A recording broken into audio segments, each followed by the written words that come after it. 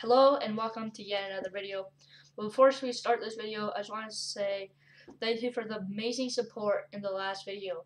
And if you haven't seen it already, please watch it after you watch this one. Anyways, today I was thinking about video ideas that I could do, and I thought to myself, why not explain the origin story of the infamous trick, the Ollie, and how it came to be.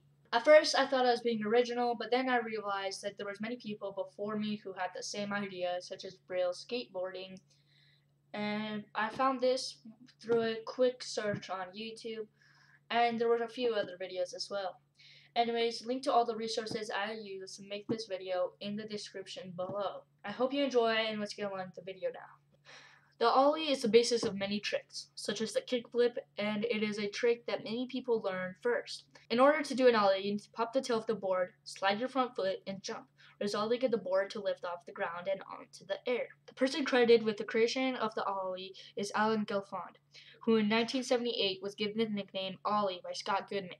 And the reason why he was called Ollie was because he would always eat at a restaurant named Ollie's. Alan would use these Ollies to lift the board slightly over the coping of the pool that he was skating.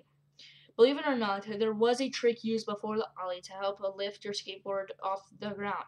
The trick was called the gorilla Ollie, where you basically take off your shoes and grab the tail and nose of the skateboard with your toes and jump. However, as you can imagine, that wasn't super convenient. Although in 1982, Rodney Mullen performed an Ollie on flat ground while competing in Rusty Harris contest, in which he won. Rodney's first ever flat ground Ollie was about 10 inches tall and was a pretty big good deal, so much so that his Ollie would appear on the front page of Trasher magazine. Since then, there's been many records set for the Ollies, such as the highest Ollie being 45 inches and the highest switch Ollie being slightly higher than 40 inches. Also, one of the most craziest records set was by Rob Dyrdek after he performed 215 consecutive Ollies on the TV show Rob and Big. Anyways, that'll have to do for the origin story / history of the Ollie and how it revolutionized skateboarding today as we know it. Anyways, if you did enjoy, please like, subscribe, comment, and share the video with family and friends. And I'll see you guys in the next video.